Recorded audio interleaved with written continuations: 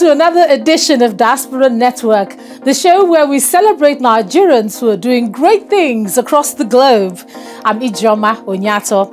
On the show today, we beam our spotlight on medical tourism, find out the significant role Nigerians in the diaspora play in the booming medical travel sector. Our special report highlights state-of-the-art health facilities around the world and the men and women that run them. And then don't miss our chat with Dr. Ijeoma Akunyili, a woman whose quest for excellence has seen her make history. We have a rich package for you over the next 30 minutes. But first, let's take a look at the news this week. Nigerians across the diaspora have mostly welcomed the central bank's decision to extend the deadline for exchanging old Naira notes to February 10th, after those living abroad complained about being excluded from the scheme due to a lack of exchange points and the availability of the new notes. The central bank governor, Godwin Emefiele, said recently in an emailed statement that the extension will give all Nigerians that have legitimately earned the opportunity to exchange the old notes at banks. Nigeria began issuing redesigned 200, 500 and 1,000 Naira notes in mid-December 2022 to mop up excess cash sitting outside of the banking system.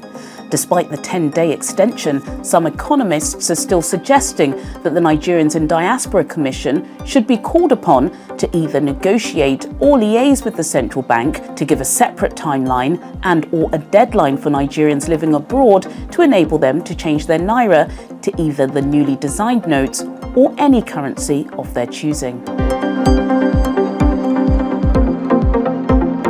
Threats to impose new restrictions on visas for international students would harm UK universities and undermine the UK's growth, education officials have warned. The stark finding follows a leaked report which suggests the UK's Home Secretary, Suella Braverman, is planning to cut the time students are permitted to remain in the UK after finishing their studies to just 6 months, shortened from 2 years. The move is expected to substantially reduce the number of unskilled foreign workers coming to Britain, part of a much wider Conservative Party pledge to cut net migration. A spokesperson at Universities UK said the policy change would be an act of self-economic harm, as most institutions generate a substantial chunk of their revenue from foreign students who may be put off by the change in visa rules. A government spokesperson said immigration policies remain under constant review.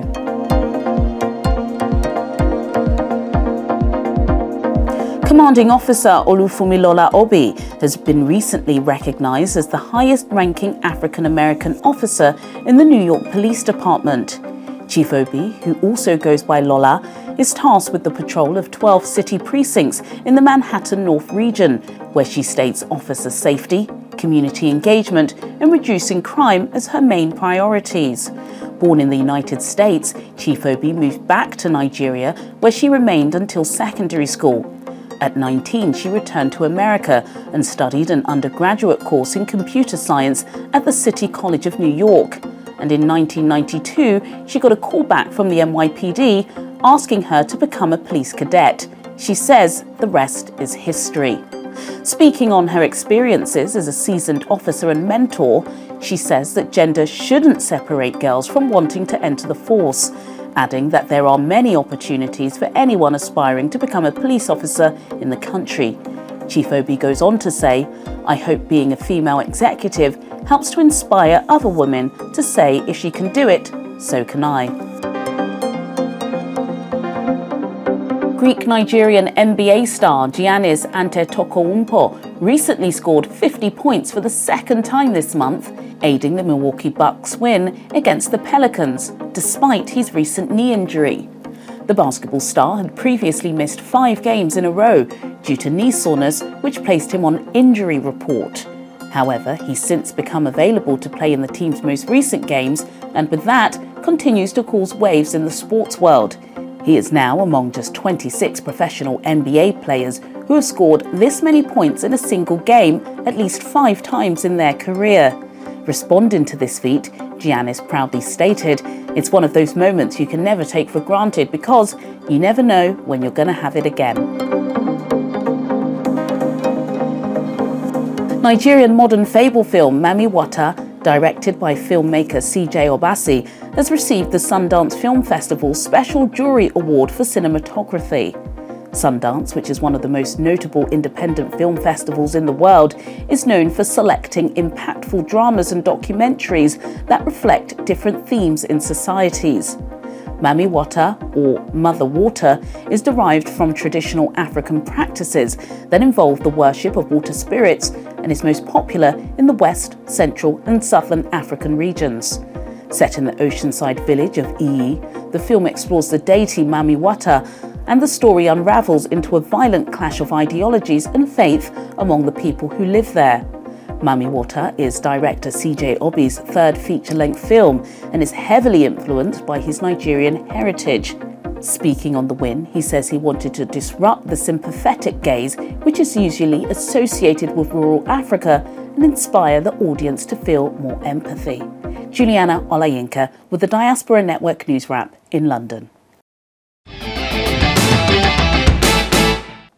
Now, those who can afford it often leave the shores of Nigeria in search for alternative medical care. That's not news. The real news is that a lot of the top medical facilities abroad are run by Nigerians. So it appears wealthy Nigerians travel overseas, where they end up meeting Nigerian physicians. Let's take a look. The global rise in movement of individuals across borders with the intention of receiving better healthcare services is what gave rise to the term medical tourism. Patients from all over the world are adopting this route to seek a wide range of medical, surgical, fertility and post-rehabilitation services, cosmetic and plastic surgery, dentistry, orthopedic surgery, cardiac surgery, oncology, and organ transplantation are some of the most prominent.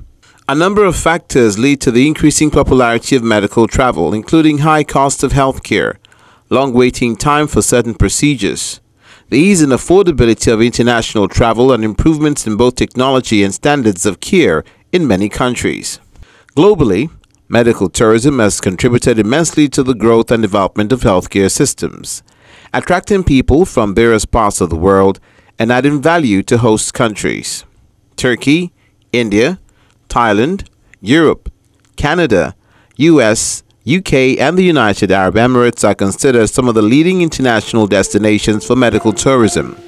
And these countries have a few things in common.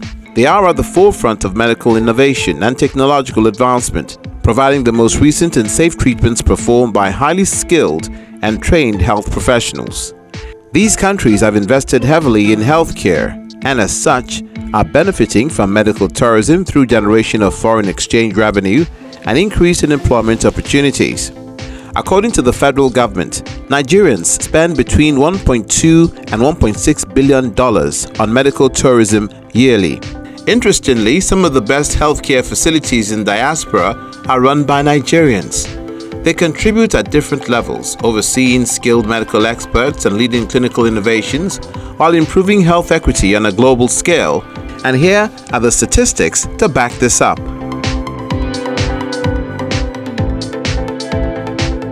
Nigerian-born medical doctor Margaret Mary Wilson serves as Chief Medical Officer and Senior Vice President for United Health Group, a health insurer that covers all 50 states in America and more than 130 countries. Her work in healthcare has taken her across Europe, Africa, and North and South America. Dr. Wilson was born and raised in Nigeria, where she studied medicine at the University of Ibadan and went on to train in the United Kingdom and the US. In 2021, she was named one of the top 100 most influential African American leaders in business by the National Diversity Council. Another renowned personality is Professor Iyala Elvis Peterside, named one of America's best physicians for the year 2020 by the U.S. National Consumer Advisory Board. Dr. Peterside is a professor of pediatrics and neonatology at the University of Pennsylvania Medical School and a consultant at the Children's Hospital of Philadelphia, considered one of the best children's hospitals in the world, where he's worked for over 20 years. He also served as medical director of the Neonatal Intensive Care Unit at the University of Pennsylvania Hospital and the president of the Philadelphia Perinatal Society. He is a recipient of many awards from his colleagues and professional associations in the U.S. The passion to succeed, make global impact, coupled with inherent resilience is what fuels a number of medical experts of Nigerian origin in diaspora who are recording phenomenal success on the international stage. These experts believe the same level of healthcare delivery can be replicated back home with better infrastructure.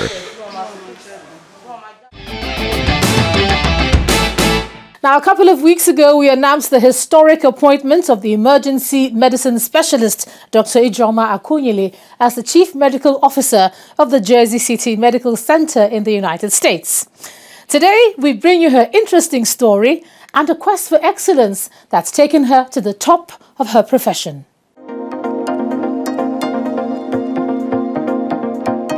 Nigerian-born emergency medicine specialist Dr. Ijeoma Akunyili is an embodiment of change, beauty and grace. With over 13 years in medical practice, she has led dynamic teams in improving overall performance across multiple patient-centered metrics while increasing physician staffing. Dr. Ijeoma graduated with the highest distinction from the University of Pennsylvania and attended the University of Maryland School of Medicine at Baltimore in 2010. She earned an NPA in International Development from the John F. Kennedy School of Government at Harvard University and an MBA from the Wharton School of Business at the University of Pennsylvania. In addition to her executive experience, Dr. Ijeoma has vast leadership and advocacy skills. She served for several years on the board of directors of Texas and Connecticut Colleges of Emergency Physicians. She was an assistant professor of emergency medicine at Baylor College of Medicine, Houston, Texas. She is presently a clinical assistant professor of medicine at the Yale University and president of the Connecticut College of Emergency Physicians. One of her most recent roles is Regional Medical Director for Team Health Northeast Group, where she had strategic, operational and clinical oversight of nearly 20 emergency departments, critical care and hospitalist services lines in Connecticut, New Jersey, New York, Rhode Island and Pennsylvania. In January this year, she was named Chief Medical Officer of the Jersey City Medical Center in the United States of America, making her the first African-American medical professional to serve in the role. Prior to her current epochal appointment, Dr. Ijeoma Akunyili has received numerous honors and recognitions for her exceptional commitment to provision of high-quality care to patients, as well as outstanding leadership to the various clinical teams she has headed. She was awarded the 2019 Medical Director of the Year Award for the impressive turnaround of the Waterbury Hospital Emergency Department. Ijeoma is the first daughter of the late Professor Dora Akunyili, the legendary former Director General of the National Agency for Food and Drug Administration and Control, NAFDAC, and ex-Minister of Information and Communications. Following her appointment as the Director General of NAFDAC in April 2001, Dr. Dora Akunyili established as a top priority the eradication of counterfeit drugs and unsafe food. She was a pharmacist, pharmacologist, erudite scholar, seasoned administrator, and a visionary leader. She died in 2014 after battling cancer for about 2 years. Dr. Ijeoma Akunyili is happily married with 2 teenage children. She sees her career path, growth and recognition as a privilege to serve and provide safe, innovative, efficient and equitable care to create sustainable health outcomes wherever she is. Now, the name Akunyili rings a bell in Nigeria and in the diaspora. Apart from being associated with pharmaceutical and medical professions, it's also known to represent hard work and excellence. And that's what Dr. Akunyili tells us as we sit down with her to hear more. Thank you so much, Dr. Akunyili, for joining us on Diaspora Network. Thank you so much, Ijeoma. Great to have my namesake interviewing me. Thank you very much. Thank you, and congratulations on this. That's everybody's talking about it. Everybody's excited about it. How do you feel about it? Let's just start from there. This appointment. I'm excited to be the Chief Medical Officer of Jersey City Medical Center. It is one of the oldest hospitals in New Jersey. It's a level 2 trauma regional facility with about 348 beds, 16,000 admissions every year, a very vibrant medical staff, a regional stroke center and cardiac care center of excellence. So it's great to make history, but it's so wonderful to be part of the leadership team of this community. I couldn't be happier. Great, and people are happy for you as well, looking at the family name Akunyili making the news again. I mean, it's a name that resonates with so many Nigerians. Has it played a role in who you've become professionally? I would say what I learned from my parents, and that's the greatest legacy I carry of the name Akunyili, is that we are all greater than ourselves, our individual stories, our individual lives, the things we want. And we should reach outside of ourselves to do something bigger for society, whether it's as my mom, living her entire life fighting fake drugs in Nigeria, really wanting to do everything she could for the Nigerian people. And then my father, who was a physician, as you know, and taking care of some of the poorest people in Nigeria his entire life, from when I was born, actually. Okay, tell us more about yourself. I know we know about your parents. Who is Dr. Ijeoma Akunyili, and what inspired this whole career path, apart from being, in a home where you had both parents as medical doctors? What's your experience? So I would say, being a physician really started from my father. I don't think I could really tell my story without his. He was a very young doctor outside of medical school and went to the north of Nigeria and learned Hausa and was treating patients. So I was always around him, and I was his little medical assistant, even when I was a 7 or 8-year-old kid. Believe it or not, I thought that's what every kid did. And but my personal journey was I moved to the United States. I went to university and actually had a career before medicine. I worked for a while at the World Bank, but I really wanted to influence people's lives in a way I thought I could only do by becoming a doctor. So I practiced medicine. I still practice medicine, and I became a physician leader.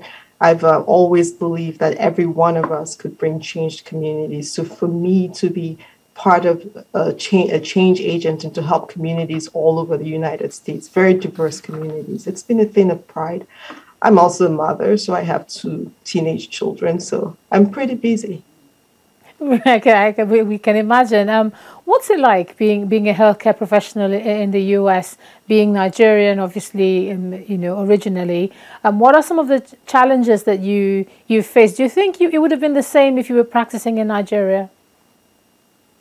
So I would always start by saying it's been an incredible privilege to, I was just texting a Nigerian American I met many, many years ago in an emergency department in Houston. I was the only doctor in the middle of the night, and she brought her family, and they were so excited that they had a Black doctor, a Nigerian doctor, to take care of them. So it's been a privilege to take care of so many communities, the Black American community, the Nigerian American community, and really so many people in the United States. So that's been my experience. Whatever path we work in life, we all have challenges, and that's real and valid, but it's not taken away from the exceptional joy I've had to do everything I've been able to accomplish in my career. And I know, looking at the life of your parents, your mom had always talked about a life of service. She always talked about being empathetic and also a lot of integrity as well. Are those some of the values that are driving you? Is it as easy? Nothing good's ever easy. My mom was always the first to tell me. So I learned from her and from my both parents that you choose a life of service. You choose to do the right thing, to be a change agent, and that's your passion, that's your North Star. For me, being part of an equation of a story of creating equal access to healthcare equity, some of those things that the Jersey City Medical Center is very invested in that community, whether it's creating access to our world-class facility, food banks, integrating in the community, working with our community healthcare resources, all those things. It brings me joy because it's my passion. And when you have a passion, then you don't really see obstacles. It's just really about getting to your goal. Do you think you can replicate what you do at the Jersey Medical Center back in Nigeria? Obviously, you've talked about the world-class facility and the opportunities that are there. And some would look at it and think, yeah, but you could be doing this back home as well, using your skills. Do you see yourself doing that?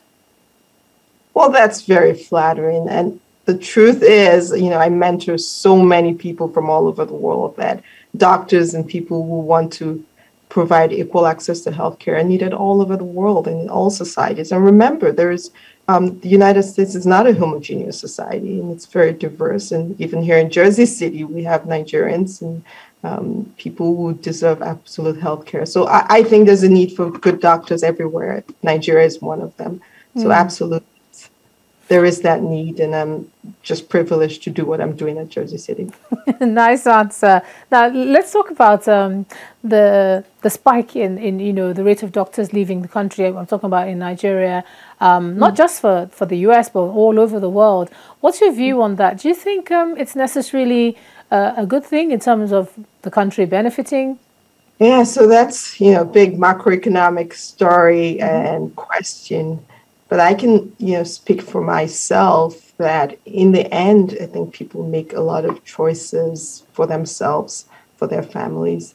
And Nigeria is a beautiful country, and I think there's opportunities to give back, not just give back to the Nigerian society here in the United States, but to give back in multiple ways, whether it's through transfers of knowledge, of information. And life is not static. People work in different places at different parts of their life. So I think the Nigerian diaspora needs to be celebrated as in multiple forms. And, you just don't think of it as a one-time story. In the greater scheme of history, I think the Nigerian diaspora brings a lot of richness to the country. And so for young people who look up to you, young professionals who think, I think I can do that as well. If she can, then I can. What sort of advice do you give them for people who come to the US and want to succeed? What was your secret ingredient, and how did you do it? So I would tell young people, whether it's the United States or in Nigeria, wherever you find yourself, and this was something my mom would tell me, she's like, you cannot ever give up. And for every yes you get, you probably will have 20 no's. But you need to set your sights on what you want to achieve, have your passion, have your North Star, and your integrity. And it only takes one door to open for you. All right, let's talk about you personally now. I know you got an award in 2019. Which of your achievements are you most proud of? What have you, apart from this one that has made headlines everywhere, what's your biggest achievement? I'm really proud of being a mother of two wonderful young children. That's great. They are my pride and joy. And I'm proud of all my career achievements. And I'm really proud that I hope I'm making my parents proud. That's one of my achievements. And I'm just proud to be part of a community and to be creating change with or without getting awards or recognition. Yeah. That gets me up every day. Finally, when you're not at work and you don't have your head in your medical books, what do you do to unwind and relax? A couple of things. I spend time with my family. Many years ago when I was in graduate school, I was in Trinidad and Tobago in the Caribbean. I started weightlifting, so I do a lot of weightlifting.